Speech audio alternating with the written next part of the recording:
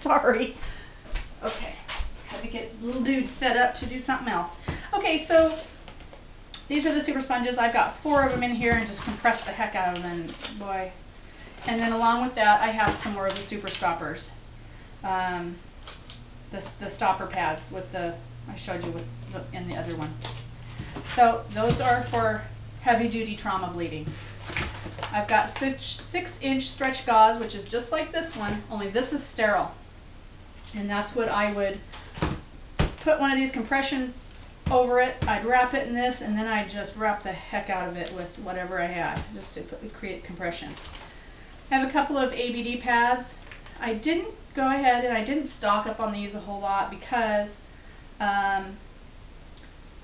you know, they are what they are. These are like 8 by 10 inches.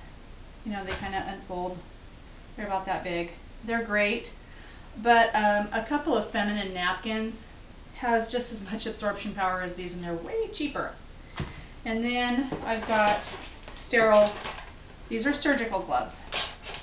These are not just sterile gloves. These are actual surgical gloves. So anyway, I've got a couple of pairs of these in here. I'm gonna get some more, but they're pretty spendy. You can go the route of getting non-surgical sterile gloves. These are not sterile. These are clean. These are considered clean. And you would use these when you're, you know, doing somebody's exam or cleaning up a boo-boo.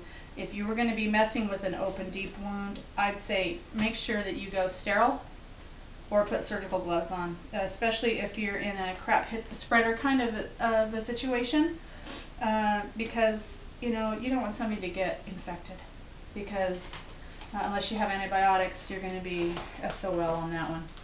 So that's what I have in here. This is basically just for wound care. Heavy duty wound, taking care of heavy duty wounds. What you don't see in here is things like, well, and just because I haven't put them in there, ibuprofen and Tylenol and Benadryl and all that. I have all that, I just haven't got around to putting it in there. It will be going in there.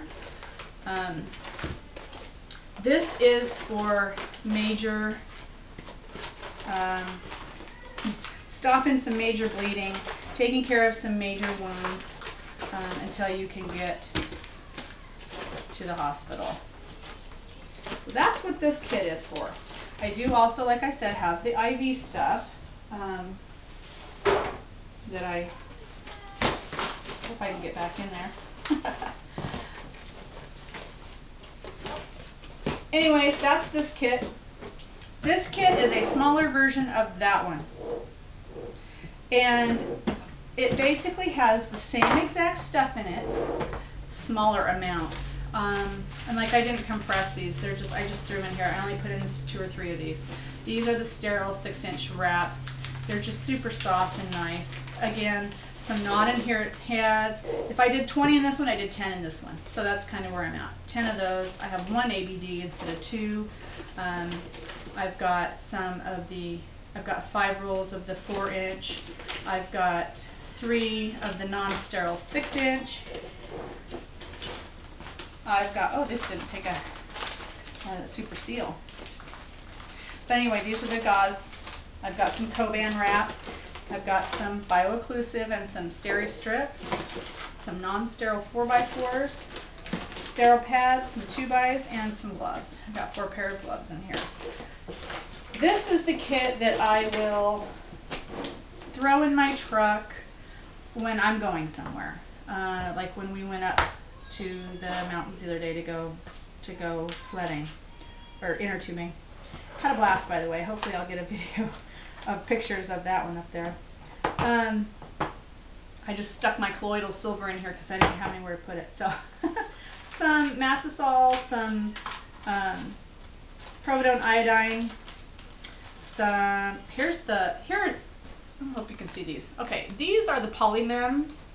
These are awesome if you have a blister.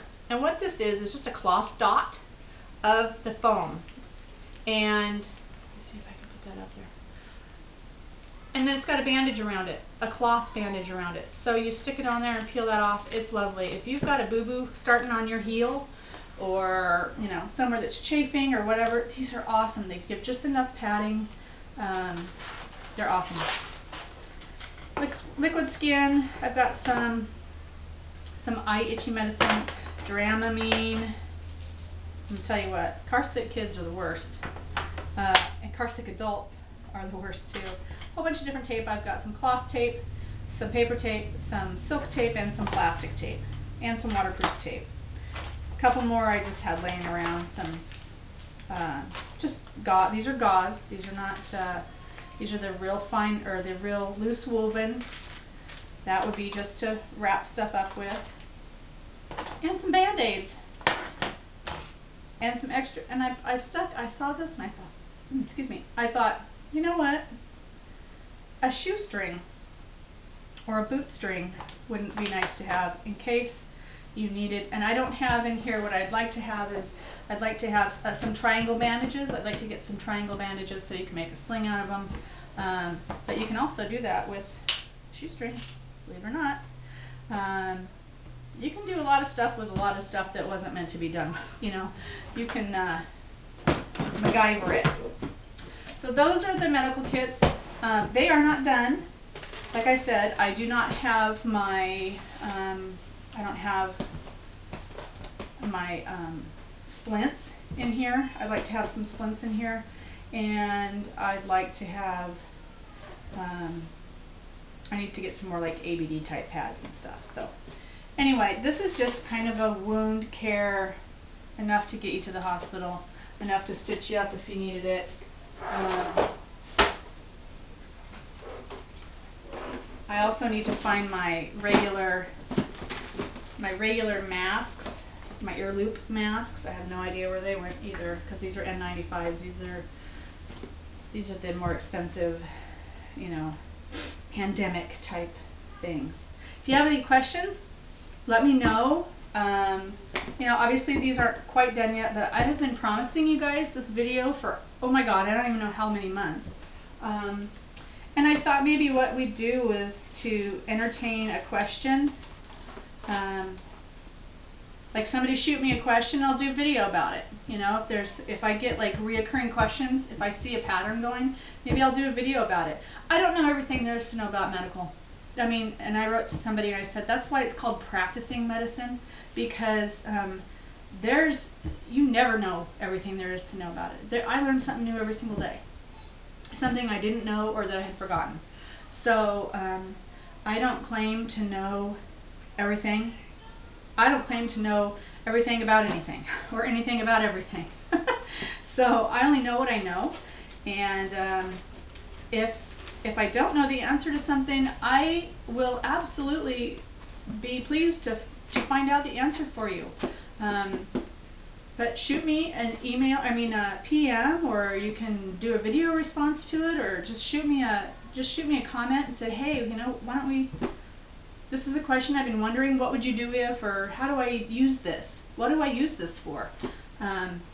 Maybe we can get a little medical thing going between all of us. That'd be kind of cool. All right, you guys, this is going to be an ongoing project. It's not even nearly done, but I wanted to at least get it to the point where I kind of lived up to my end of the bargain in telling you that I was, you know, the videos are coming. I just haven't figured out what I wanted to put them in.